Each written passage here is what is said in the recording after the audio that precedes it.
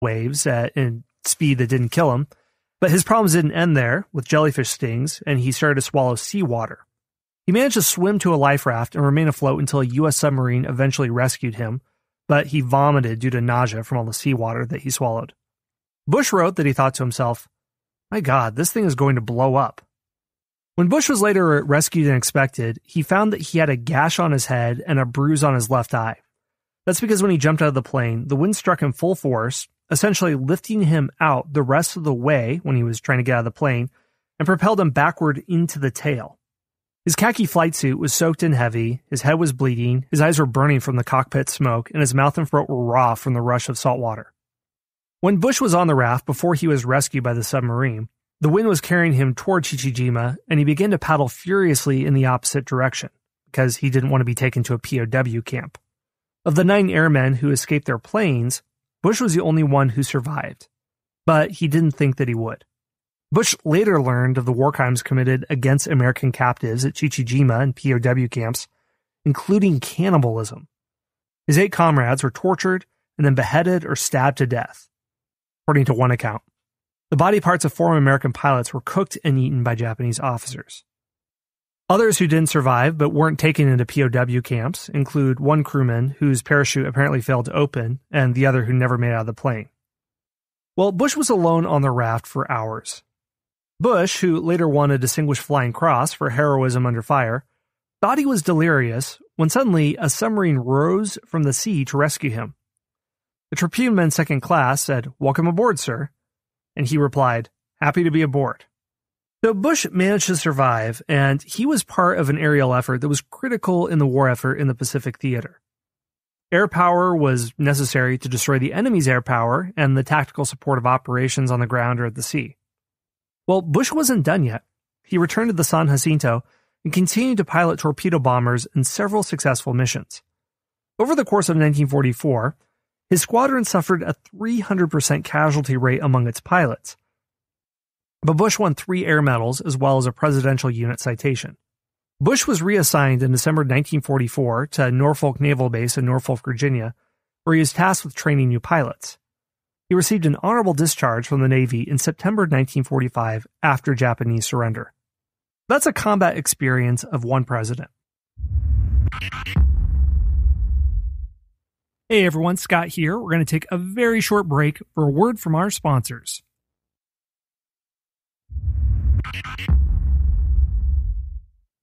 In terms of the first president to actually fly as a sitting president, we have to look to Franklin D. Roosevelt, and it also has to do with World War II. And it happened in 1943 in preparation for the Casablanca Conference. This conference is remembered today for the agreement by FDR and Winston Churchill to demand unconditional surrender from the Axis powers. But before the leaders sat down to make this agreement, FDR took a trip across the Atlantic in a Boeing 314 flying boat, the first time a sitting president flew on a plane. Well, the pilots were surprised because they had no idea who was going to fly with them. The flights had been planned in secrecy, they didn't want it to be attacked, and when Roosevelt and his entourage showed up at the Pan American Airways in Miami on January 11, 1943, the crew was very surprised to learn the identity of their guest. One of them was Pan Am pilot Howard M. Cohn Jr. He was a 34-year-old veteran of transoceanic flights. Cohn flew Roosevelt, advisor Harry Hopkins, and several military leaders on one clipper, while another flying boat carried the presidential staff. Cohn said FDR was an excellent passenger and a good air sailor, as he described it, on his 15,000-mile round trip, displaying impressive knowledge of geography on a journey that includes stops in Trinidad and Brazil. Once in Africa, Roosevelt boarded a TWA C-54, piloted by 35-year-old Captain Otis F. Bryan, who flew him from Gambia to Morocco. The trip back from Casablanca included a flyover of the harbor at Dakar, Senegal, at an altitude of 3,000 feet.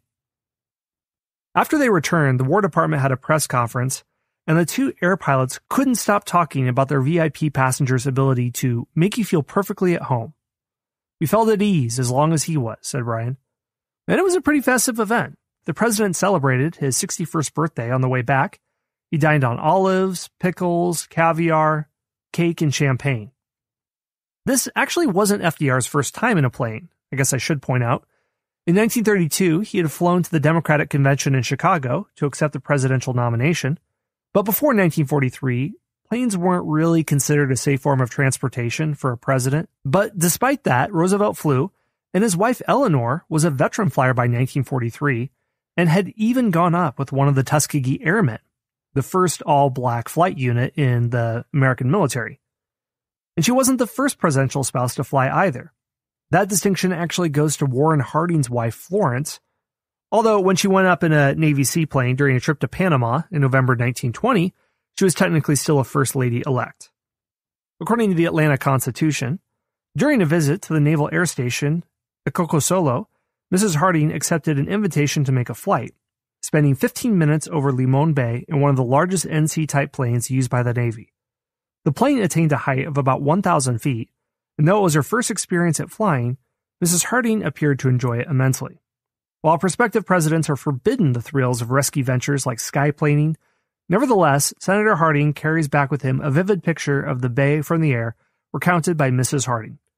So again, flying at this time in the 20s and 30s is like skydiving or parasailing or free solo rock climbing, a pretty dangerous event if you don't know exactly what you're doing and you're not in very capable hands, and even if everything goes right, something terrible can still go wrong. Well, after Roosevelt's flight, there was an idea of designating specific military aircraft to transport the president so they wouldn't have to rely on commercial airlines because it was too much of a safety risk. A C-87 Liberator Express was reconfigured for use as the first dedicated presidential transport aircraft and named Guess Where 2, but the Secret Service rejected it because of its safety record. A C-54 Skymaster was then converted for presidential use, and this is what carried FDR to the Yalta Conference in February 1945, and the same plane was used for another 2 years by President Harry S. Truman. The Air Force One call sign was created after a 1953 incident during which a Lockheed Constellation named Columbine 2, carrying Dwight D. Eisenhower, entered the same airspace as a commercial airline flight, and it had the same flight number. Roosevelt's plane, the VC-54C, nicknamed the Sacred Cow, included a sleeping area, a radio telephone, and a retractable elevator to lift Roosevelt in his wheelchair. It was used by President Roosevelt only once before his death, during his trip to the Yalta Conference, and it's now on display at the National Museum of the U.S. Air Force in Ohio. Truman used this same plane, and he signed the National Security Act of 1947 while on it. He replaced the VC-54C with a modified C-118 Liftmaster called the Independence, which was Truman's hometown in Missouri. The aircraft had a distinctive bald eagle painted on the nose.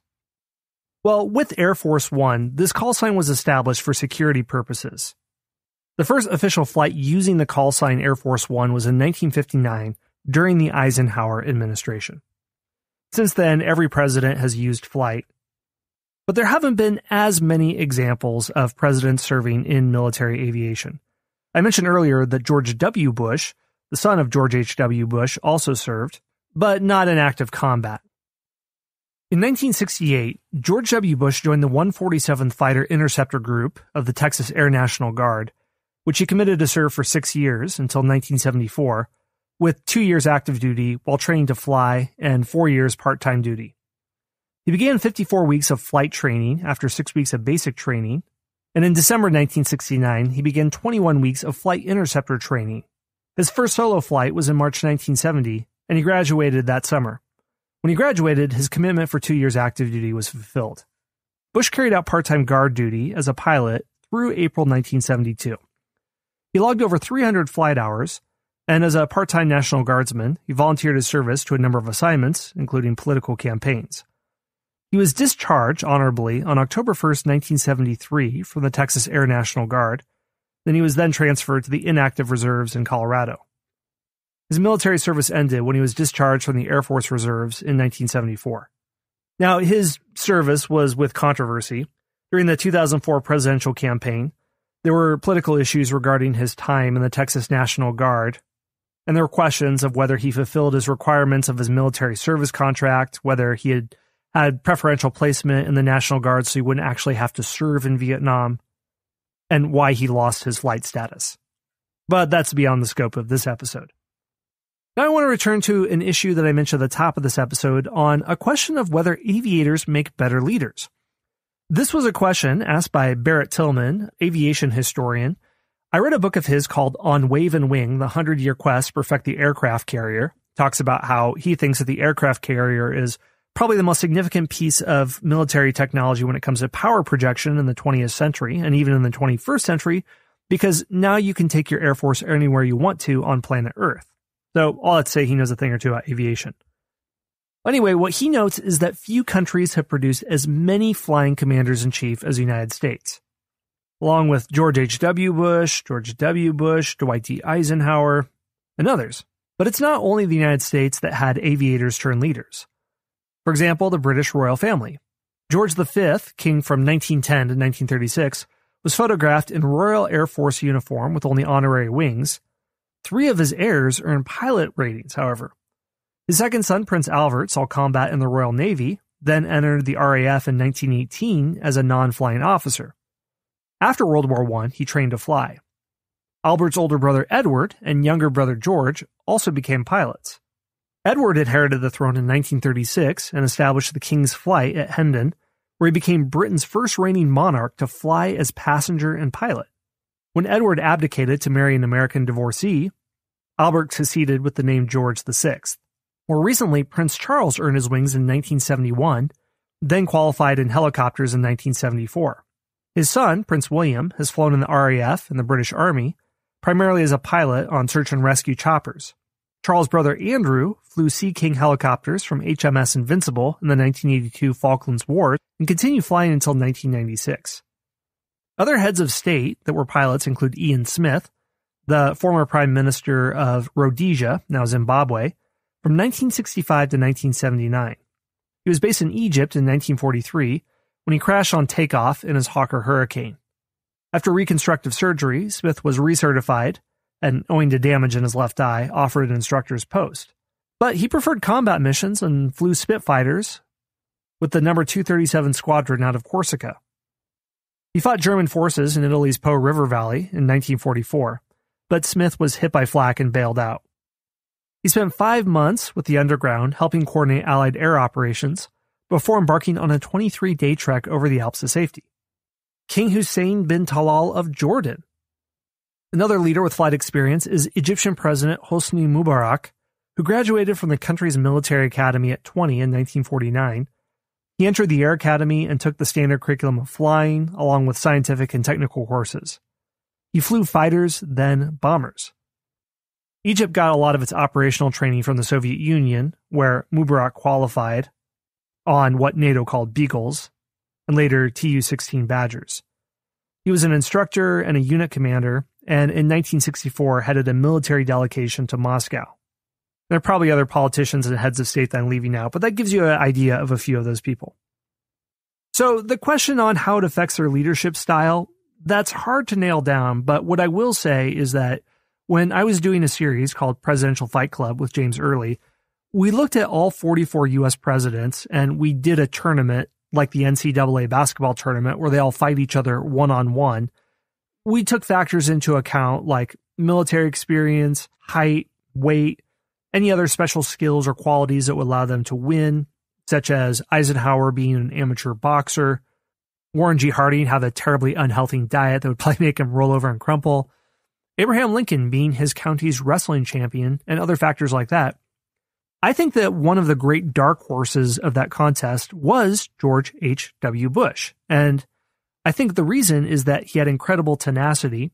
You wouldn't really think of that if you knew of George H.W. Bush when he was president. He was thought of and sometimes mocked as this grandfatherly, wimpy, frail figure who was this sort of passive New England personality, a rich patrician. But I argued that he should not be underestimated, partly because of his CIA advanced interrogation techniques that he might have, but his abilities and his tenacity and his bravery as a fighter pilot, flying over 50 missions, when many others after 30 missions would be burnt out, maybe afraid to continue flying because of the persistent danger that took place. So there are many ways that national leaders would be able to develop courage, whether in the military or whether elsewhere.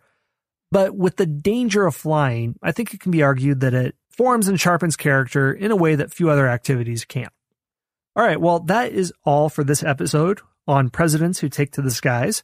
I'd like to thank Todd for the question, and if any of you have questions for me, please